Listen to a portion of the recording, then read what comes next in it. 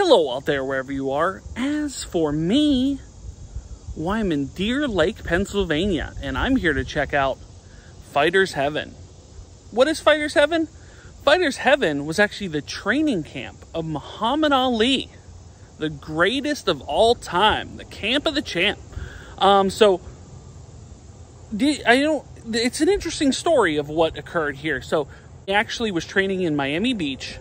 A friend of his said, hey, why don't you train on our farm in Pennsylvania? He trained on a farm outdoors, and then his friend's family owned the property. And so he bought that property and turned it into like an 18-building campus of, but you know, it makes it sound like it's like really ultra and modern. I mean, Ali at that point, you know, during like, you know, the 70s era, was one of the most famous people on the planet. Not just famous boxer on the planet, like one of the most famous people on the planet. So if you see these modest kind of buildings that he was living in and training in Deer Lake, it's fascinating to see. Now, this is actually a free museum, and as you can see by the hours, it's only open Saturdays and Sundays. This is Thursday. So big thank you to Mick, who opened this camp for me to check out on a Thursday, which is not the normal hours. So let's go check out Muhammad Ali's training camp at Fighter's Heaven, Deer Lake, PA, and Tom was here.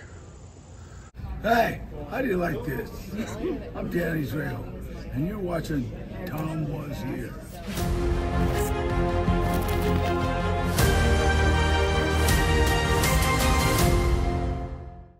Now, there's actually a fascinating story after, you know, this camp, because Ali built this camp. He was kind of the architect of this camp, and he trained here for his big fights from 1972 to 1981. And then after 81 through 16, it fell into kind of disrepair. You know, it's something where he was no longer here, and then it ended up going on sale within those past few years, and it was actually bought by Mike Madden, which is John Madden's son.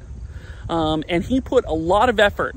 He was a big boxing fan, and he put a ton of effort to repair these buildings, to get everything looking as close as possible to how it looked when Ali trained here.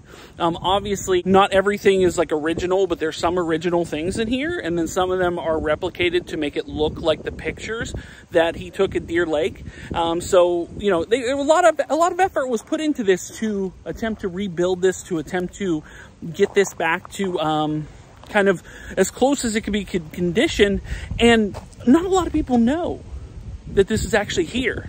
You know, you wouldn't think Ali, you know, a dude that, you know, like I said, he was training in Miami Beach. He was in, you know, one of the most notable figures of the 20th century, found this little town in Pennsylvania that he was going to train in. So it's fascinating to come out here, you know, and attend what's a free museum, basically a free museum, you know, to check out how Ali trained for some of his biggest fights, including like Thrilla in Manila. I mean, like, it's fascinating that he came out here, you know, to this small little town in Pennsylvania to train for stuff. So we're going to go explore some of the buildings, some of the surroundings, just to show, you know, kind of how the champ lived during his training sessions. We're heading up here to the, these were kind of like the guest rooms here, because Muhammad Ali had many guests when he was actually touring in Deer Lake, from Dick Cavett to Jim Brown. Andy Warhol was up here, the Jackson 5, all types of different people stayed in this, all types of different people stayed in these cabins. You know, it's quite wild to think about. Float like a butterfly, sting like a bee. Written by Drew Bundini Brown, friend and trainer, 63 to 87. Yeah, so it's really, really cool that not only did he train out here, but that he had invited guests that would come out here to kind of this very small town in Pennsylvania to check out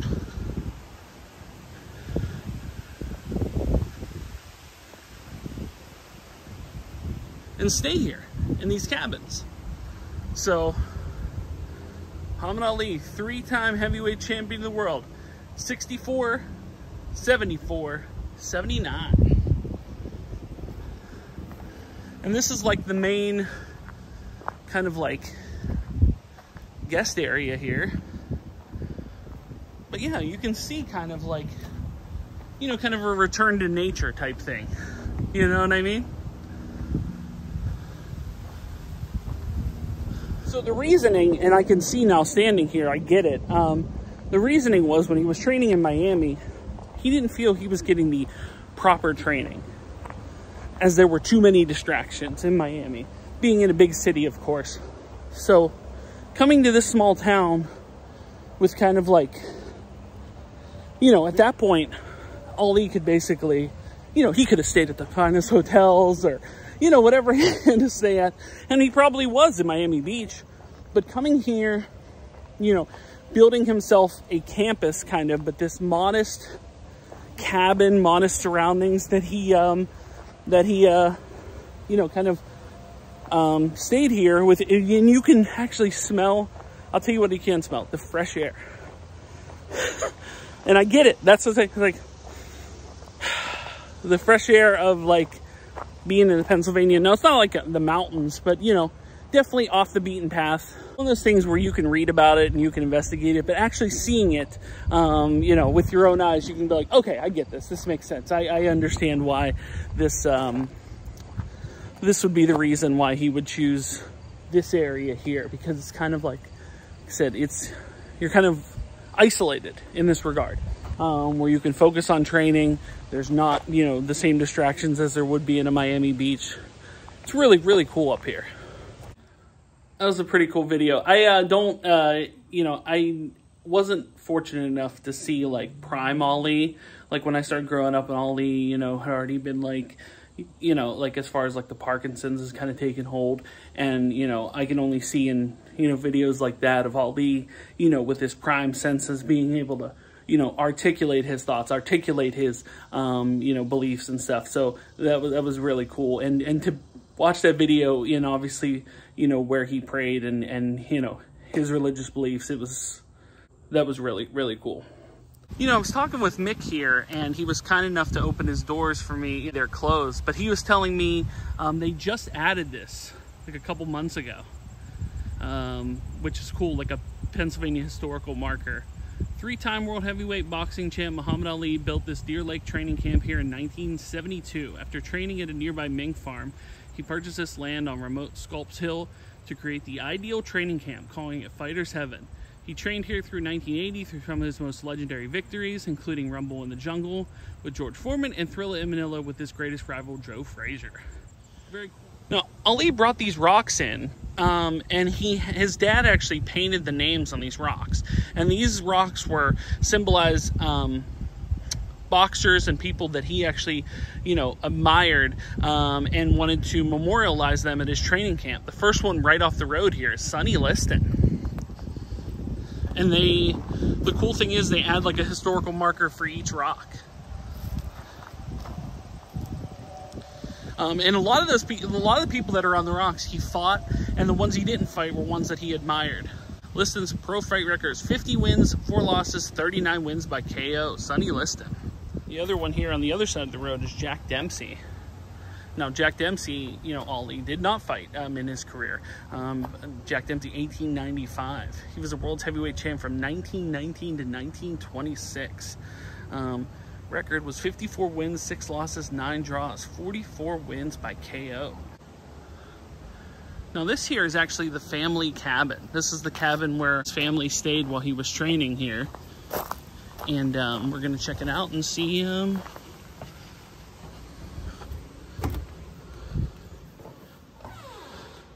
Like I said, efforts were made to, you know, like I said, to kind of revitalize this. And so they kept it as like close as possible to it, but obviously upgrades had to be made.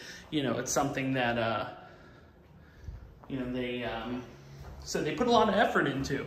But yeah, they got the upstairs. I'm assuming with the thing there that the upstairs is off limits. I'm not going to test that. It's just different pictures. Pictures of Ali and his family outside the cabin there. They have an enlarged copy of a handwritten poem by Muhammad Ali that was found at the Deer Lake training camp.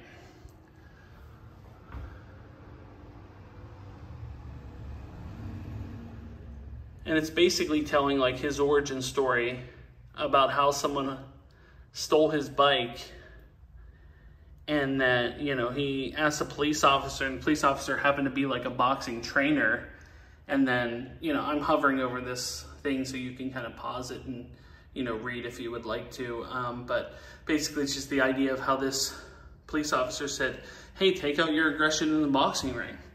And he did. And as you can tell, kind of the rest is history there. And all donations, you know, if you come here in this free museum and you want to donate, they go to the Michael J. Fox Parkinson's Foundation and the Muhammad Ali Foundation as well. So that's really, really cool. Really, really nice that they donate kind of all proceeds of merchandise they sell. All donations go to those foundations, which is awesome.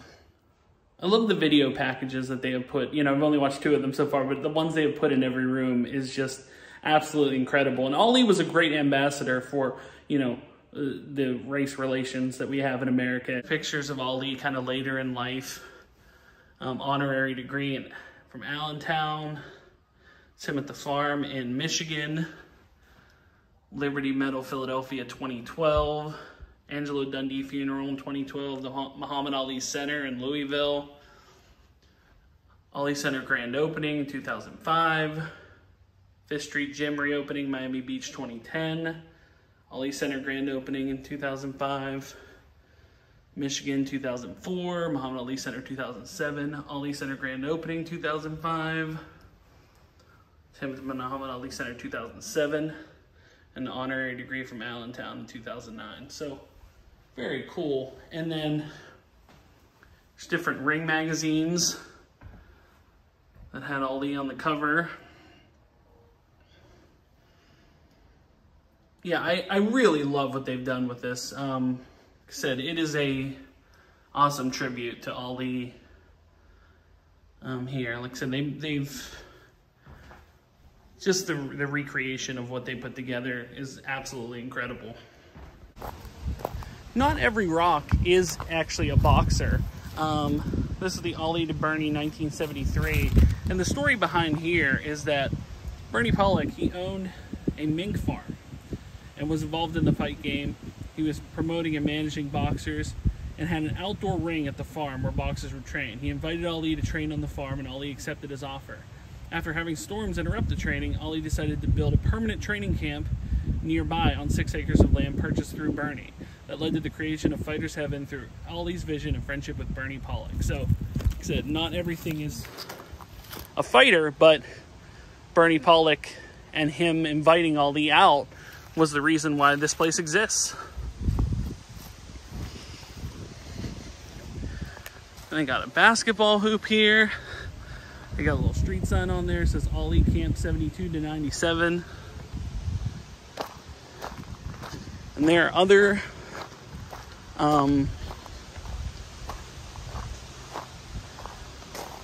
notable names on these rocks, like Joe Frazier.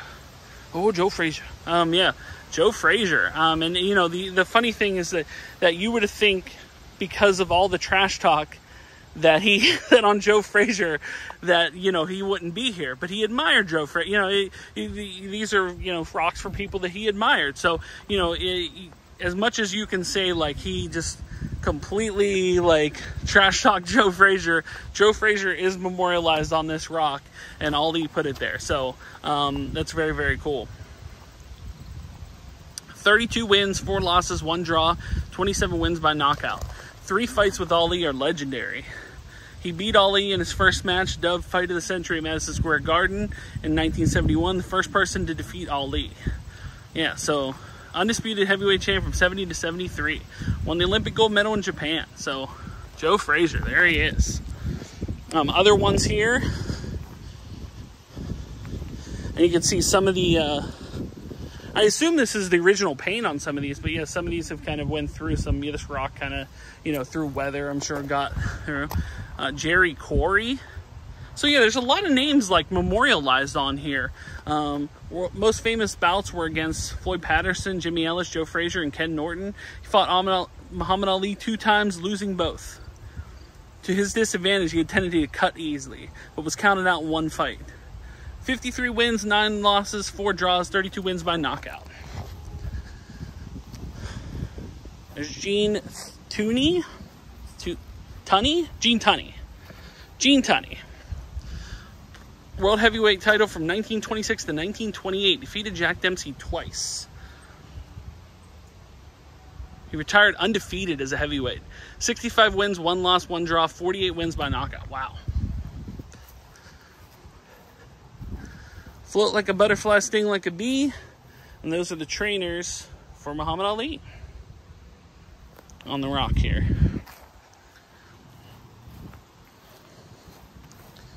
You see there's quite a few rocks.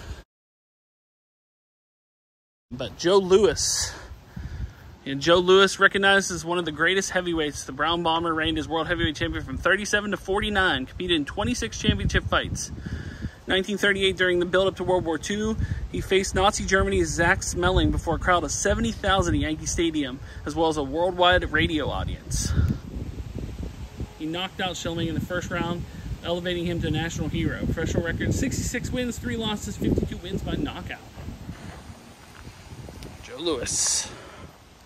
As stated, not everybody was a boxer. This is Angelo Dundee, who's considered one of the greatest trainers, cornermen in boxing. He's a cornerman for almost all Ali fights. There's only 2 he wasn't. Cornerman for most of the Sugar Ray Leonard's career. He also trained with Foreman, winning the world heavyweight title against Michael Moore in '94. I watched that fight. Becoming the oldest heavyweight champ at 45. He trained 15 world champions. That's really cool. And Rocky Marciano, most popular heavyweight champs in history. Died tragically in I didn't know if I knew that. He died tragically in a plane crash in 1969, the day before his 46th birthday. His record was 49 wins, no losses, 43 by knockout. Rocky Marciano. You got Archie Moore. I'm just going to kind of go through. This is pretty crazy. Okay, Archie Moore. He's the only man to have faced both Muhammad Ali and Rocky Marciano. He fought an incredible 219 fights in his career. 186 wins, 23 losses, and 10 draws. 132 wins by knockout. That's wild. Like, usually when you see boxing careers like, Sonny Liston up there, they're like 50 fights maybe max. Dude fought 219. That's cool. You got Rocky Graziano, middleweight boxer. Now he's 67 wins, 10 losses, 6 draws, 52 wins by knockout. Greatest knockout artist in boxing history. You got Sugar Ray Robinson. Once again, another one, just 173 wins, 19 losses, 6 draws, 108 wins by KO. That's crazy. So many. And Willie Pep. He fought an incredible 241 fights, a record of 229, 11 and 1, 65 wins by knockout. Wow. Yeah, like just the rocks that, there's just so many. Kid Gavilan, 107 wins, 30 losses, 6 draws, 28 wins by knockout. Welterweight champ, 1951. Successfully defended it 7 times.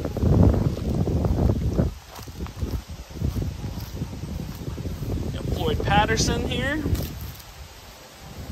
See, that's more of a standard record, but even so, 55 wins, 8 losses, 1 draw, 40 wins by knockout. Youngest world heavyweight champion in history at the time, in 1956. There's Jack Johnson, first African-American heavyweight champ in 1908, defeating Tommy Burns. July 4th, in front of 20,000 people in an outdoor ring in Reno, Johnson defeated ex-champ James Jeffries in what was called the Fight of the Century. There's quite a few Fight of the Century. He was a flamboyant and controversial figure in the early 20th century. Ali often said he was influenced by Johnson. His pro record, 74 wins, 13 losses, 10 draws, 40 wins by knockout. And the cool thing about this particular one is the Jack Johnson rock is coal. That's a coal rock. And the last one here is Jersey Joe Walcott. Some of these guys, like I'd not heard of Jersey Joe.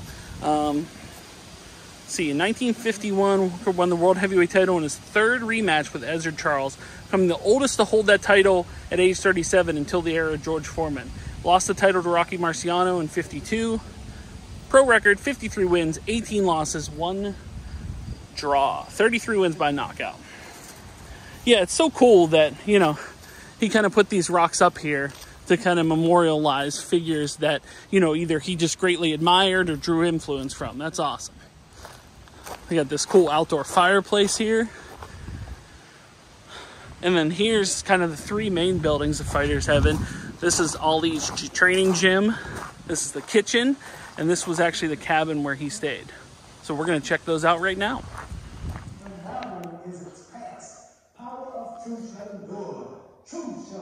While Muhammad Ali trained in this gym, his workouts were always open to the public for free. In that spirit, there is no charge to tour the camp. Yet Muhammad was also fond of saying once he retired from boxing, he wanted to use his fame and notoriety to help those less fortunate and make the world a better place. In that spirit, if you enjoyed your visit and found it educational, we'd urge you to consider a donation from one of our partner charities. Very cool. Oh, that's cool. They have checks that they made to the different partner charities here.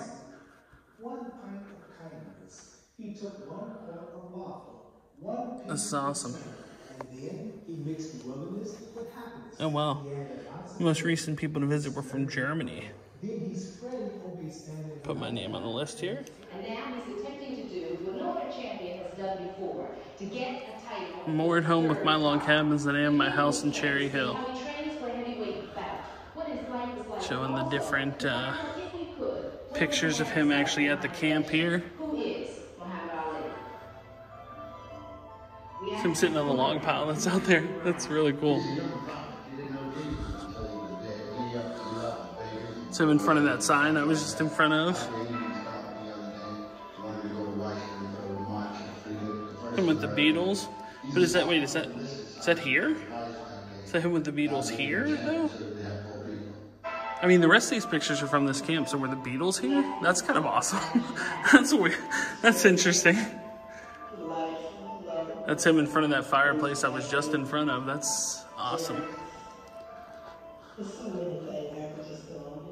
Fight is won or lost, far away from witnesses, behind the lines, in the gym, and out there on the road, long before I dance under those lights.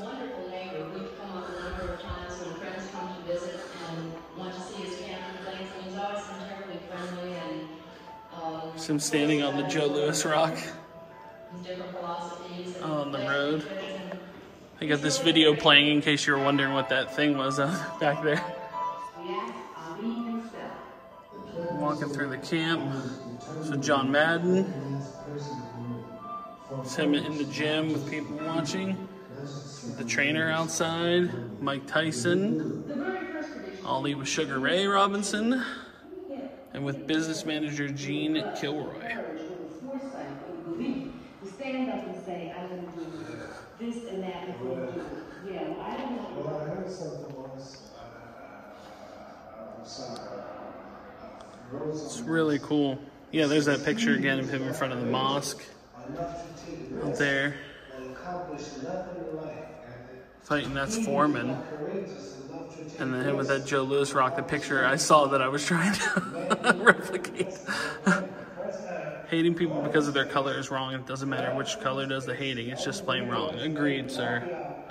100%. If you treated Ali right, he'd treat you right. If you didn't treat him right, he'd still treat you right. That's just one of the reasons why people love Ali. Larry Holmes. And it's just people over the years, kind of a mix of Ali and Elvis there. There's the ant in the kitchen. Ali training in the gym. Reading Ring magazine. Oh, that's one with, is that Tyson on the cover? That's cool. Not sure who that is, but looks like it's signed. Is that? Not sure who that is. For like a press conference, I'm sitting on bed with, I guess, fan mail. Kilroy's Corner. The majority of these photos on display here were made available from the private collection of Ollie's longtime friend and business manager Gene Kilroy, a native of Schuylkill County. It was Kilroy who first brought Ollie to Deer Lake to train at the mink farm Bernie Pollock. Without Gene's kindness, support, and generosity, the current restoration of Fighter's Heaven would not have been possible. Yeah, some of these pictures are great. Him hitting the heavy bag over there. Looks like a dual signed. I don't know if that's, I assume that's like a print of like both of them, but that's cool. Ollie with Jackie Robinson. It's Ollie lighting the torch, the Atlanta games.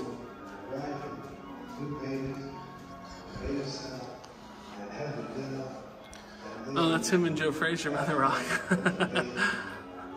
Always bring out the best in men I fight, but Joe Frazier, tell the world right now, brings out the best in me. I gotta tell you, that's one hell of a man, and God bless him. Yeah, so even though, you know, he really trashed talked Joe Frazier, like I said, there was an admiration there, which is...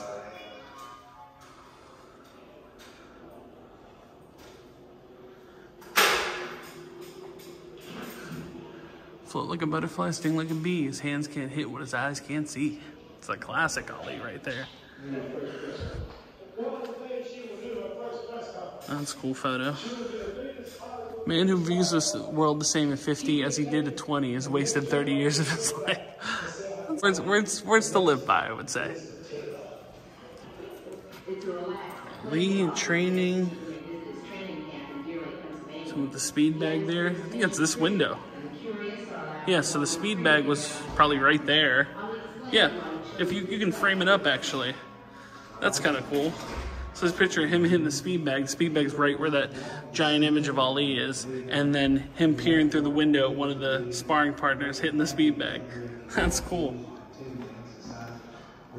Oh, a lot of Ali fight posters. Spinks versus Ali. And Cassius Clay versus Ernie Terrell.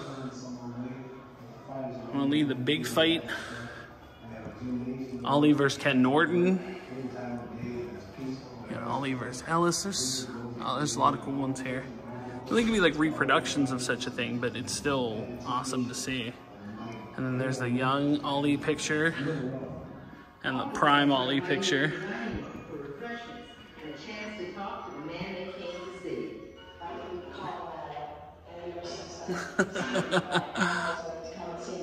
Life magazines there.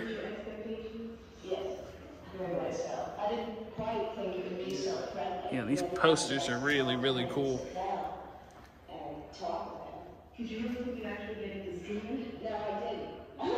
What's it like for you to live with probably the best known man in the world? I don't know if that's the actual, I wouldn't assume that's the actual heavy bag. That's probably like one they just put there. But that's cool though that they have it.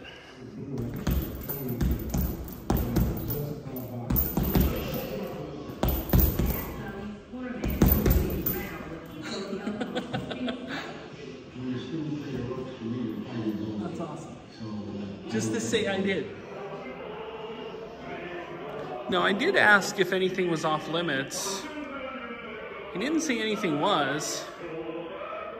So I think I'm gonna step foot in the ring. Now, this ring does look too modern for it to be like the original ring. I guess it's the new ring that was created. But anywho, I'm stepping in.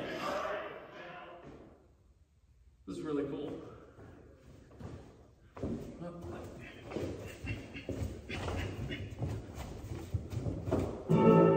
Oh. He was born Cassius Howard Cosell. At the age of 12, he knew he wanted to become a fighter. So he became a fighter. He won the Golden Glory. That victory led him. Listen, I heard Howard Cosell's voice, and I was standing in a boxing ring, and I got all hyped up. This is really cool to just be in the ring here. And I like they got the buckets here. They got the stools for each one. That's very cool. Yeah, I mean, it's awesome. Like I said, to just be here in the ring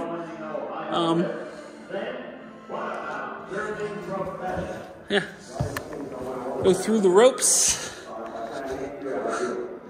Yeah, man. This is, as a free museum, this is amazing. It's worth your time if you're in the area.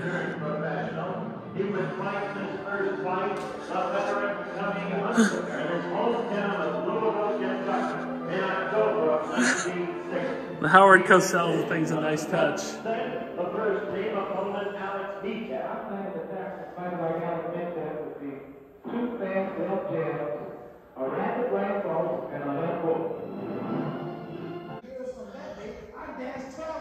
Right off the gym here is Ollie's training room. Gonna show different pictures of him in here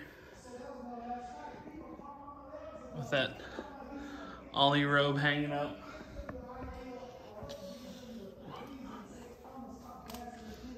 Boxing gloves. I love the shirt. It's like modest, but I would wear that shirt. I don't know if this is actual, I mean, this stuff is pretty worn. I assume this is just stuff that was in the gym here. I could be wrong, but it looks to be mostly like original stuff. Like it's, you know, been through some stuff.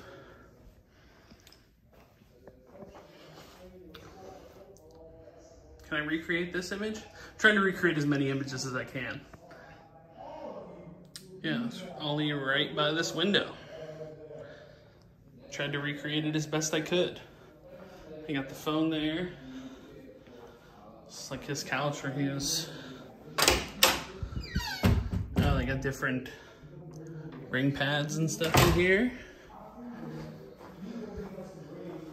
There's a scale that I definitely shouldn't step on.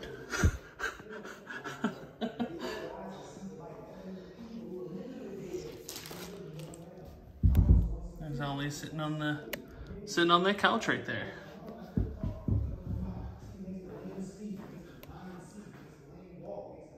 Different other training pictures. Really cool. All right, now we're gonna step into the kitchen here.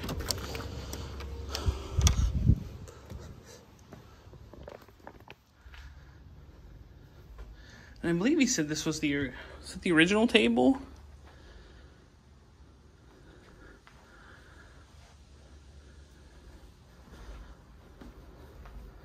They have different pictures. And this was his aunt's kitchen. And this was his aunt's rules. My personal favorites are number 4. What goes in stews and soups is nobody's damn business. And number 5, if you must stick your finger in something, stick it in the garbage disposal.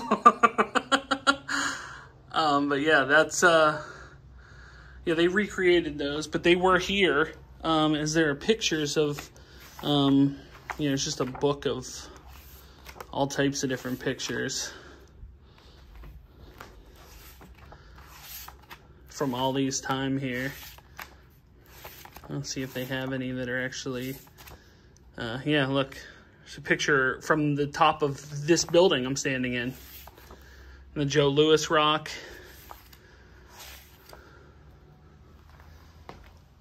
Yes. Yeah, here. There's Ollie eating in front of that sign. Like I said, they recreated it, but he'd be chowing down on whatever his aunt was making.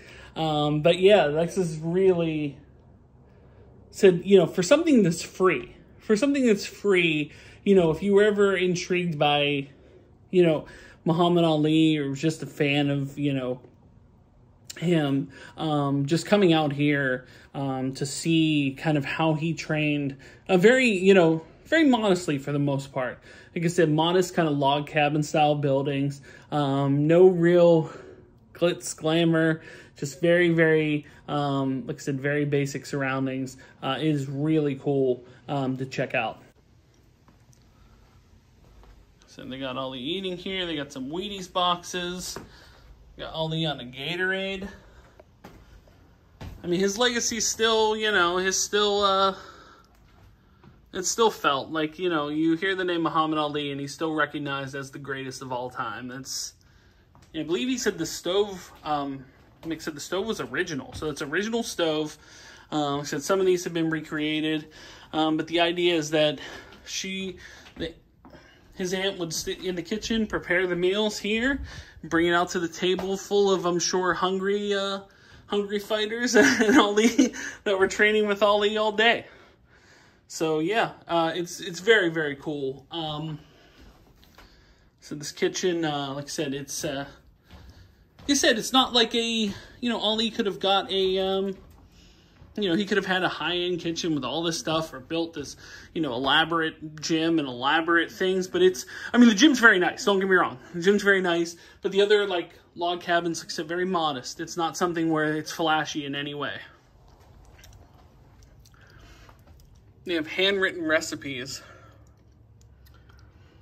by his aunt, Lana Shabazz. Muhammad Ali, business card. Author of Cooking for the Champ. Muhammad Ali's nutritionist. Southern cornbread. Oh, I'm going to screen capture this and try to make it myself. I'm a big fan of cornbread. Yeah, she made a cookbook, Cooking for the Champ. That's really cool. Oh, he had different newspapers up.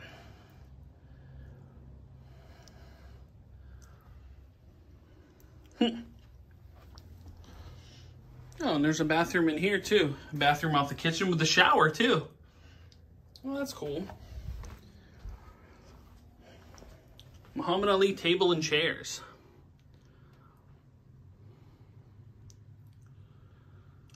Oh, cool. So this is the original table, then. This is the original separate table here. Oh, I didn't get it. Last but not least, this is Ali's cabin. So he went from Miami Beach to this cabin here. And this was his kind of modest, living style. With a bed. This bed. Which is really a picture of him laying on the bed here. Bed where he stayed. He even had boots. It's like a recreation of the boots for hiking. Little oil lamp. Just oil lamps. It's him in this mirror. Said very oil lamps. Table made out of you can tell just cut from a tree.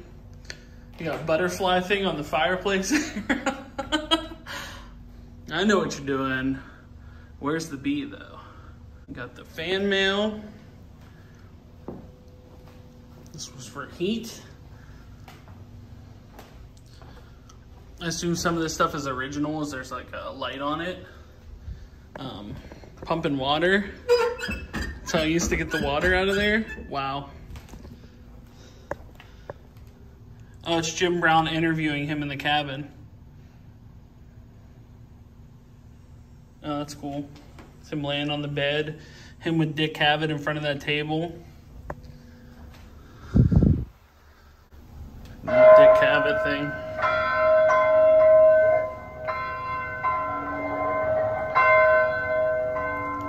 That's your bell, I take it. That bell rings every morning at 4:30, and every fighter in those two bunkhouses must be down here dressed by 5 ready to run. It rings again at 8 o'clock for breakfast and 5 o'clock for dinner. 10 o'clock, everybody's in bed. Don't the neighbors get sore? Or the no, they don't give me no trouble. Most of them hear that bell and they go to church. I want to see the inside of your house. Is this it? This is an old antique house, replica of a 200-year-old cabin. Did you design this yourself? Designed everything. Old antique bed in it. Yeah. Coal stove. No electricity, coal lamps, everything is real. Just like in the days of Jack Johnson. No, come right in. Just like the days of Jack Johnson. Your face don't stand a chance. Wait a minute, I'm not through wiping my feet. No, come on in. Hey, I love what you've done with the place. Yeah, this is all antique. I did all this up myself, dig. This is a 200-year-old rope bed here. 200 years this old? This bed's just about 190 years old. How long did it take I just had it reinforced. And very nice. Everything. So you got the bed's rope, the walls are solid. We tore down an old bridge, 95-year-old bridge, railroad bridge. And how do you make it look like real dirt on the walls?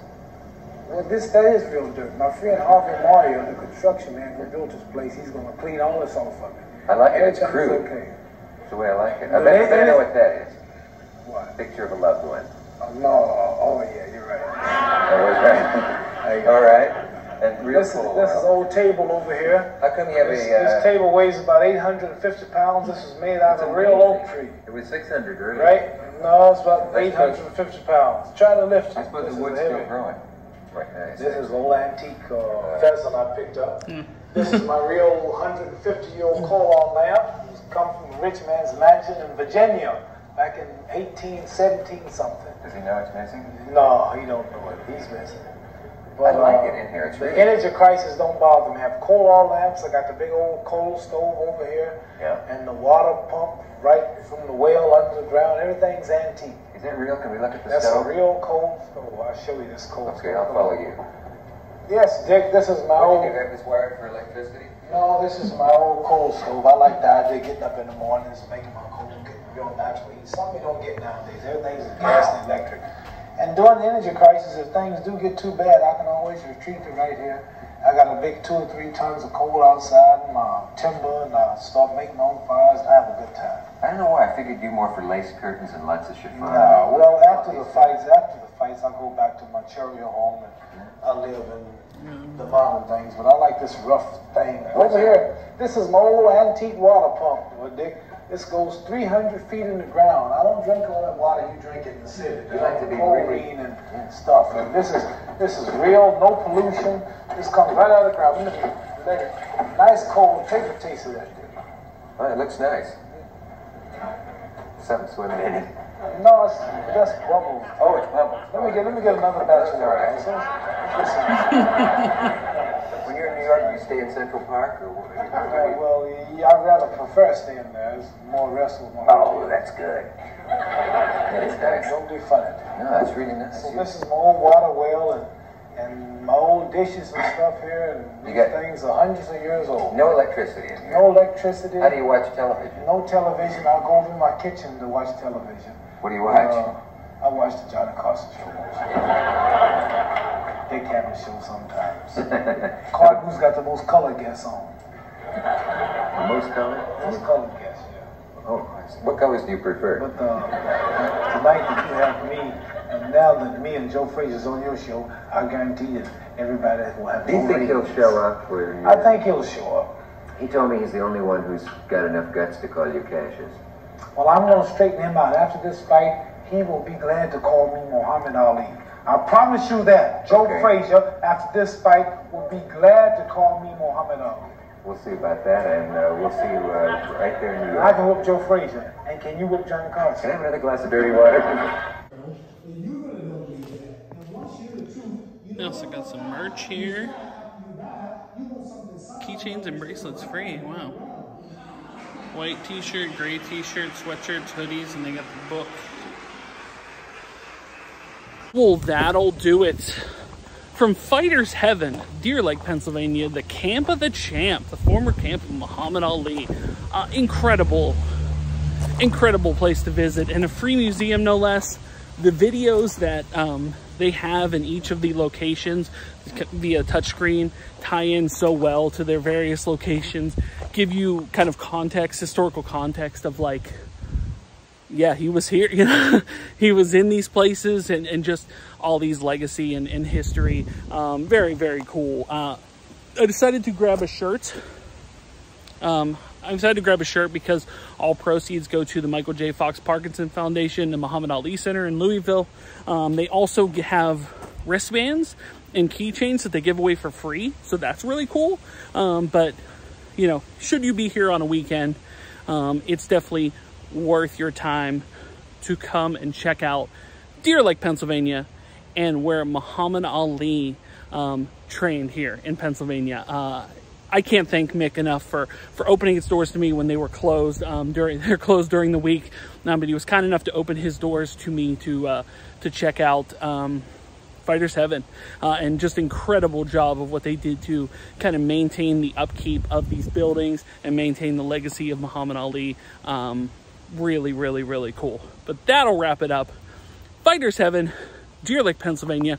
Guys, Thanks so much for watching. If you are new here, make sure to like, share, and subscribe. Like, support me on Patreon like John Bailey did. You can do so. Link is in the description below. If you'd like to buy a t-shirt, a Tomwashere t-shirt, you can do so. It's Spreadshirt, as well as links to my eBay store, Facebook page, Instagram, TikTok, and the Pennsylvania Autograph Collectors Association.